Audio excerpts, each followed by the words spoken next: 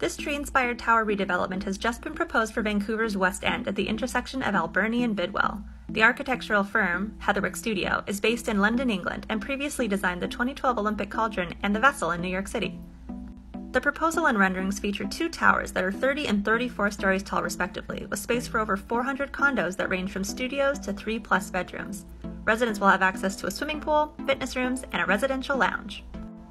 The 4-story atrium at the base of the towers forms a public plaza that will create a social hub for the city with over 14,000 square feet of retail space. The plaza, nicknamed The Yard, will feature a skylight and urban greenery, which creates the illusion of a green mountain from which the tree-inspired towers emerge. The design was inspired by the natural landscape of the area that works harmoniously with its backdrop of mountains and parks.